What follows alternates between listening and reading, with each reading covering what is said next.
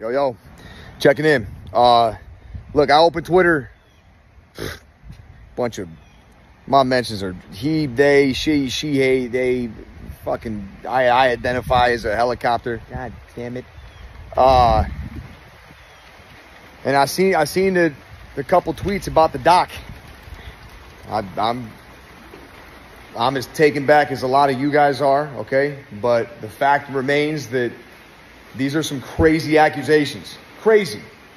Big time accusations. And until we know more, until we know them as fact, until they've been proven with evidence, what are we talking about? What's anybody talking about? As far as the leave the little kids alone stuff, this doesn't make it any further from the truth.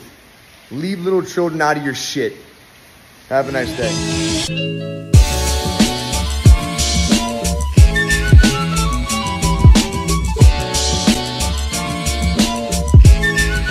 Said this, and it goes on with Kris Tyson saying me every time I post on Twitter /pos. Just you already know what happened there, bro. Like that, obviously you're getting called out and shit. And then they take it one step further. They go into the comment section. Homie says you should be ashamed of yourself, leaving behind your wife and child to play pretend. One day you'll wake up and realize what you've done. Kris Tyson responds with, "You've got a habit of putting your garbage input in on a situation you have no knowledge of. Also, you and your friend have other things you should probably be discussing instead of making up false claims about me, girly pop." What the fuck does girly pop even mean? Anyways, completely irrelevant. Melanie Mack also commented on this. Men pretending to be women is creepy. I pray you find Jesus and can turn from the depravity. Who the fuck is this anyways? Moving forward, a former Mr. Beast cast member, Jake Franklin, Jake the Viking, commented and quote tweeted Nickmercs. Let him know. Oh geez, what does he know?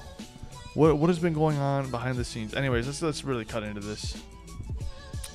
The conflict between Nickmercs and Kris Tyson, a member of Mr. Beast's team, seems to stem from broader social and cultural issues, particularly around gender identity and public perception. Kris Tyson, who recently came out as transgender and has been open about her journey, has received significant support from Mr. Beast, but has also faced a shit ton of criticism and conspiracy theories from various figures, including controversial personalities like Andrew Tate. Here's a clip of Andrew Tate, here's a snippet of Andrew Tate. Andrew Tate accused Mr. Beast of using Kris's transition to promote an agenda, which he labeled as a psyop, to influence young audiences. This accusation reflects a broader skepticism and backlash against public figures supporting transgender rights and visibility. I'm not gonna lie, I heard something about Disney, and that's the way the Disney, secret underground cult society thing keeps people successful with, children's blood and all that. It got really fucking creepy, bro. I'm not gonna lie to you, bro. Mom, come pick me up. I'm scared. Nickmercs, while not directly involved in this specific incident, has made public statements that align with a segment of the gaming and online community who are very much resistant to any such changes for trans rights and visibility. The broader context of resistance to social changes and the support from influential figures like Mr. Beast for Kris Tyson's journey has created tensions and sparked debates within these communities.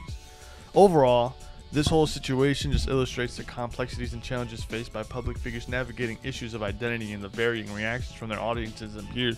The ones where you get judged by your peers the most every single day, bro. It's an ongoing battle. Morals and ethics. Morals, ethics, and laws. Law-abiding citizens. Every single day, someone is telling you why. And then someone else is telling you to question that why. And then someone is saying, why are we even saying why in the first place? Let's follow the status quo. What do you believe? Anyways, Nickmercs based.